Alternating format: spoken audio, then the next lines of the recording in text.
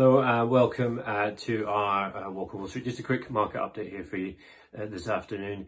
And we've got the FTSE trading up at 71.20, testing the highs of June. And next look maybe at 71.70, those highs that were made in May, post-pandemic highs. That is a bullish push on up to 71.20, but if that fails, then we might expect it to retrace back to around 7,000.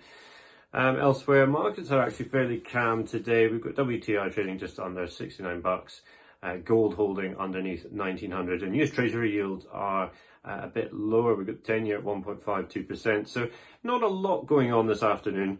Markets seem to be treading water really until we get that US inflation print. That comes on Thursday. That's expected at 3.4%.